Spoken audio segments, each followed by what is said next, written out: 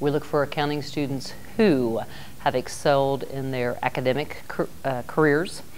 There is minimum GPA requirements, so they have to make sure that they've maintained high GPA.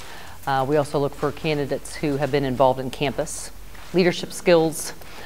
We don't want students who are just coming to school to learn. They need to be able to apply what they're learning, be involved in organizations, hold some leadership roles. Any type of work is very beneficial.